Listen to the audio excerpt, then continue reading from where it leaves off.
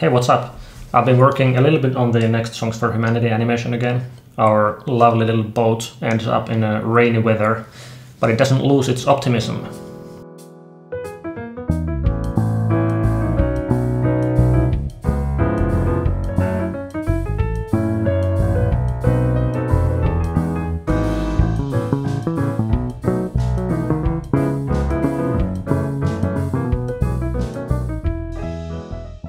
So yeah, that's where the animation is currently. And I thought we could take a look at the umbrellas, because while they are quite simple and they're not very realistic, they're built in an interesting way using a couple different modifiers. So let's get started. So what I was looking for was the simplest way of making a somewhat okay looking umbrella opening animation. And the first idea I had was to make a shape like this, and then make a shape key for it that would look like this. And then I would just animate this value here. And yeah, it somewhat works, but I immediately got annoyed by the fact that the outside moves in a straight line, like this, when it of course should move in a somewhat circular line to be more believable. And I came up with the solution using the screw modifier here. So let's start with a fresh file and I'll show you how to set up a nice and simple umbrella. We can start by deleting everything from the default scene. Let's add a new object, mesh, and a single vertex from here. You might not have all these extra options down here. If you don't, you just need to activate the extra objects add-on, and you can find it from Edit, Preferences, Add-ons, and Extra objects. Just enable that and you can then find the single vertex objects here. So we have our single vertex object here, and if we go to the edit mode, we can go to the top view and then extrude along the x-axis, like this. So now we have an object that consists of a vertex in the origin position and another vertex down here. And then we'll go back to the object mode and to the modifiers panel here. And let's add the screw modifier that I was talking about earlier. So what this screw modifier does is it takes the original object, which is this line here, and it sort of extrudes and rotates it and adds faces in between. And the rotation happens along the origin point of the mesh, which is here. So if we now change this to 360, like it was in the beginning, it goes a full circle and adds 16 points along the way. And for our umbrella, we want 8. So we'll put that to both the steps and the render steps. And we also don't want the smooth shading, so we'll disable that from here. And now when we move this vertex around, you can see that we have nice control over the cone shape of this object. So what we can then do is we can snap the 3D cursor to this vertex here, go to object mode, add an empty object, plane axis, maybe make the axis a little bit smaller here. And with this empty object selected, shift click the umbrella object and go to edit mode so that the empty object is still selected in the background. And then make sure that this vertex is selected and press Ctrl H to hook the vertex to selected object, like this. And now if we go to the object mode and select this empty here and move it, you can see that the vertex is binded to this object, and we can use this empty as a controller for the umbrella. And then if we snap the cursor to world origin, which also happens to be the origin of this umbrella, and add another empty, maybe a sphere, just to make it easier to click. Make this also smaller. And what we can now do is we can parent this empty to this another empty in the center here by Ctrl P and set parent to object. And now if we select this center empty here and rotate it along the y-axis, you can see that we have the nice circular motion that I was talking about earlier. But it's still very flat, and we of course want that nice curve for the umbrella, like this. And we can do that with a couple other modifiers. So let's select this umbrella again and go to the modifiers tab. And you might be wondering, what's this hook modifier here? So that came when we did the Ctrl H thing to hook to selected object.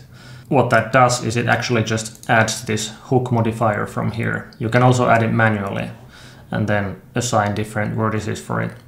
But this Ctrl H shortcut is just an automated way to do the same thing. Anyways, we can now hide this hook also here and add a new modifier, subdivision surface. And this needs to be before the screw modifier, so we can just click this up arrow here to move it in the middle here. And let's subdivide, say, 4 times. What this modifier will now do is it will subdivide this single edge here so that it has more vertices in the middle here also. We need those extra vertices because we're going to add another modifier, a simple deform modifier from here. And this also needs to be before the screw modifier, like this. And we can now hide this subdivision for now. And you can do 4 different kinds of deformations with this simple deform modifier. We're going to use the bend for this umbrella, and we'll change the axis to Y. And nothing seems to be happening right now because this object is perfectly flat. I don't know if it's a bug or something, but apparently the mesh needs to have some variation along both the x-axis and the z-axis because we're now trying to bend around the y-axis. I don't know if that made any sense whatsoever, but what it means in practice is that we just need to rotate this controller a tiny bit, like this. And now the bend happens as is expected, and we can change this deform angle here to however we like. And maybe something like this would be good. And yeah, now it's looking more like a real umbrella. And if we rotate this controller along the y-axis, we still get this nice looking opening and closing animation.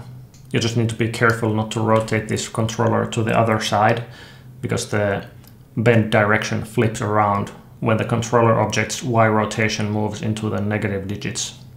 If you keep it in the positive digits, it's okay. And it's actually very easy to enforce that for the controller object by adding a constraint from here. Add object constraint, limit rotation from here, limit Y, and a minimum of 0.01 and a maximum of, let's say, 80 degrees. And let's also enable this for transform here and convert this to local space. So now if we rotate this again, we can see that the constraint limits us from going beyond that 0.01 degrees. And it's 0.01 instead of 0, so that we always have that little variation along the z-axis, so that the simple deform modifier always works. Down here we can see that the umbrella gets bent a little too much, so we'd like to decrease the bending amount when the controller rotates all the way down here. And we can do that with a driver expression, so let's do that next. So when the controller is all the way down here, we want this deform angle to be 0, basically, like this. And when the controller is rotated up here, we want the deform angle to be -25, like this. We could just animate this value by inserting keyframes here at the same time that we are rotating this controller. But whenever it's possible and practical, I like to have my animations controlled by as few objects as possible to make it easier to track and modify. So instead of animating this deform angle, we're going to add a driver to it. And that driver is going to be controlled by this rotation Y value of this controller object. So we can right-click this and copy as new driver. And then go to the deform angle value here, right-click and paste driver. And now if we go right-click and edit driver, we can see that we have this rotation value from the controller object as a variable here that we can use. So if we change this driver type to scripted expression, we get this expression field, and it automatically puts this rotation variable to be the expression. So if we now rotate this controller, it doesn't work like we want it to work. It's perfectly flat up here and adds bending as we go down, but in the wrong direction. And to fix that, we need to modify the expression of this driver here. And you don't actually need to go to the edit driver window here.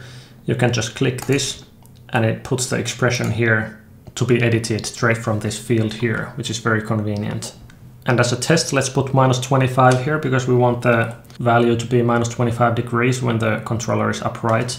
But what happens is we get this crazy amount of angle here, -1400 degrees. And that's because this angle field really works in radians under the hood and not degrees. So let's test something like -1. That's still too much. -0.5. That equals to -28 degrees. -0.44 is quite close to the angle we originally had here.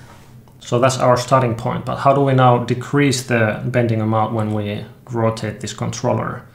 If you look at the rotation Y value of the controller, it's almost 0 here upright.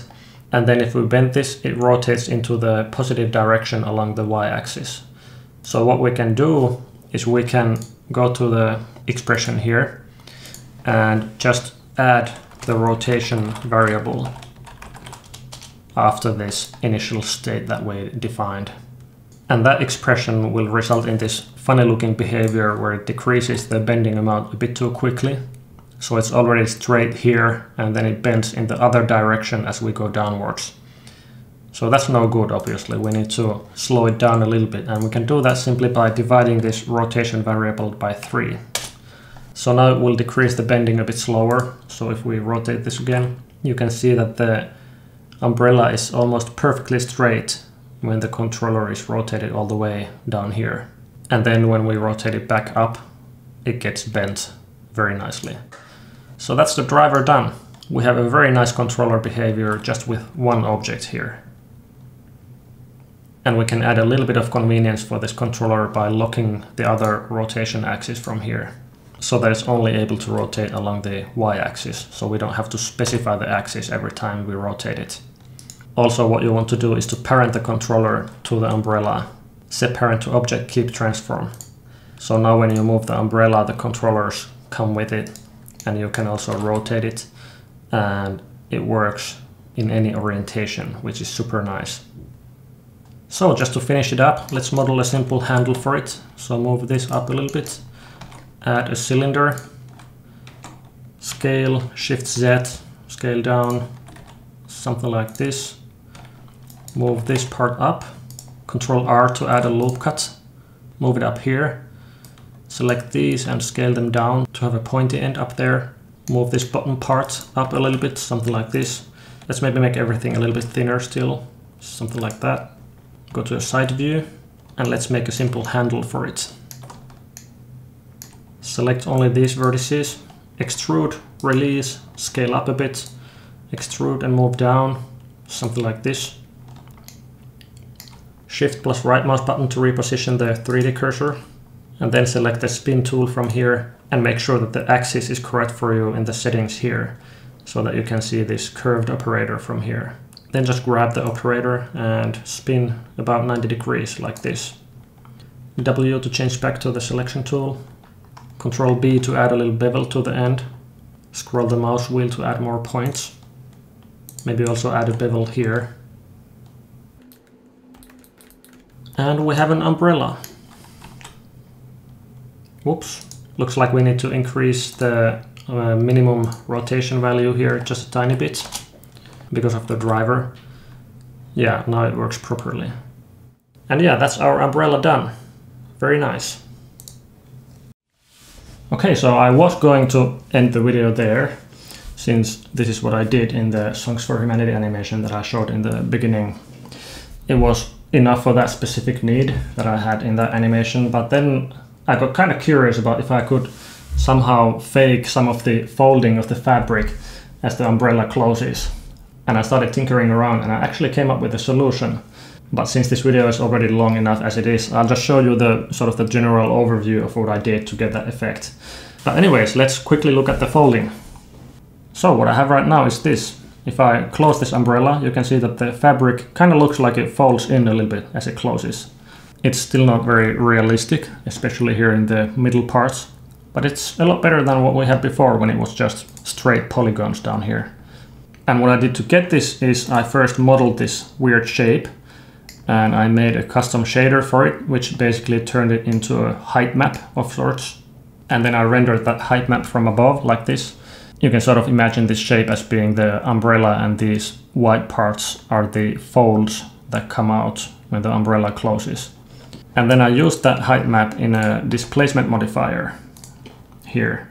And I control the strength of the displacement modifier with the same controller Y rotation value as I did with the other parameters also. And to get the displacement working, I obviously had to subdivide the umbrella mesh after the screw modifier, so that I got some actual geometry between these original edges of the umbrella shape. And then I also added some smoothing modifiers and a little bit of a noisy displacement just to break up the very uniform shape, just a little bit. And that's pretty much it. I really like how this turned out. I like the look of this opening and closing animation. And I like the fact that it's not really all that complicated. It's just a bunch of simple modifiers on a simple mesh. So that's a tutorial. I hope you found it useful. Thanks for watching and I'll see you next time. Bye!